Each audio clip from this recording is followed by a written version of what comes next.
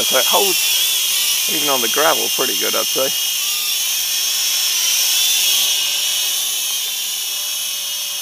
That is quite good, isn't it? Quite impressive. I walk around without tripping over a rock. You wouldn't believe I couldn't see this rock, would you? That is holding there really nicely, actually, so let's try it somewhere else. It's quite an impressive little system. I wonder if it gets interfered with. Doesn't seem to change it at all. I'm not touching anything here, so even walking under the optical flow. I'll tell you what, it's cold first thing in the morning up in the Highlands. Whoa! Oh, I don't know what happened there. I just pulled the throttle just a tiny bit. Really? Well, that shouldn't have been. Go hold. Yeah, let's try that again. I think it's actually cracked the. There's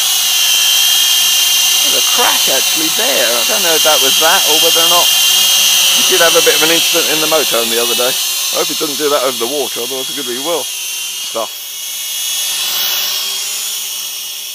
Now, what I was interested in is how it will cope over the water.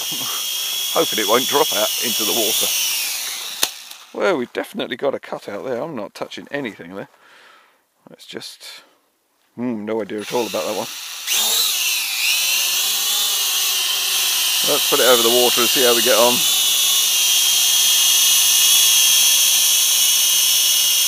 Yeah, it's struggling there. Yeah, there it's fine. Oh no, it's still holding. Mind you, it's creating its own little wave there, so that's okay, I guess. It's drifting slightly. Yeah, it's really struggling with that water. Ah, not really. That's quite impressive. It really does stop as well, so let me just show you that. So it just literally pitches back up and sits in its position. It's quite impressive. So probably too high to position hold there. Yeah, it certainly is. And then there it should hold position. It's really impressive actually. That optical flow is pretty good, I'd say.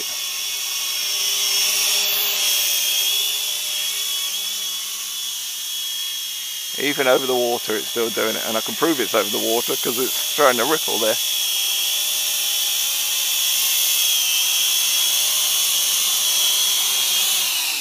Oh dear. It's got a thing where it just cuts out. I think that just might be something wrong with my one. This is a good way of drying your quad, this. That's weird, isn't it? I'm going to try that there again. So just pull it down gently.